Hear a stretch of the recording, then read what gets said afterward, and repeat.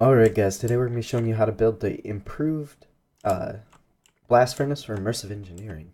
Here it is. So we're just going to do the 3x3 just like the coke oven.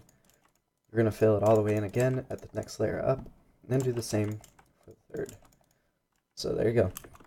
Next you want to put a hopper on the top like that, and then you're going to shift click and pop it into this cool little improved blast furnace. Now this thing goes faster, but it also can be automated a lot better than the others. So if that's all you needed, there you go. But next I'm going to be showing you how to make the furnace go faster and its outputs and inputs. So let's do these. You can build these blast furnace preheaters, and they go on these sides right here. And they're run on RF, so I'm just going to put those up there.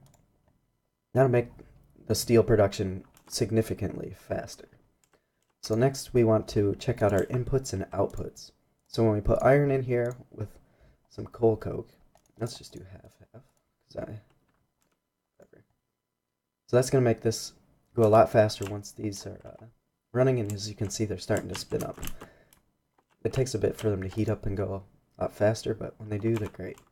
So next we want to get our conveyor belts and a dropper conveyor belt and place these down right here.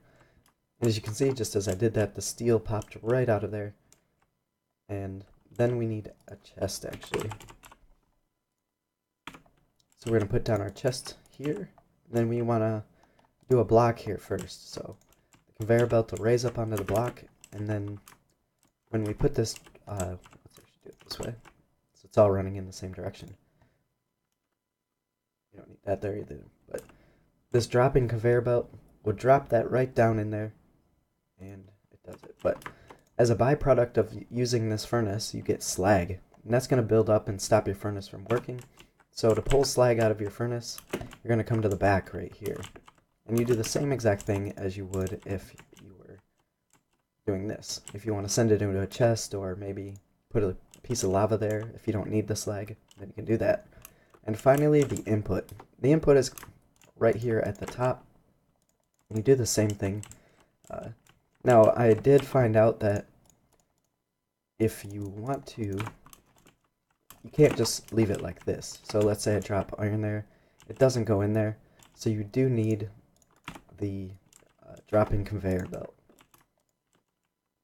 for the items to go in. So let's say we send our iron there. Oops.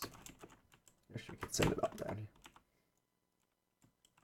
That'll go right into our furnace, as you just saw. And also, you can load it with your fuel from this side too, which is pretty convenient. You don't have to have a separate line for each. As you can see, it's going way faster than the normal blast furnace. And these heaters are definitely helping, I believe. I think so, once they get going. And I have no idea what slag's for yet. I'll find out.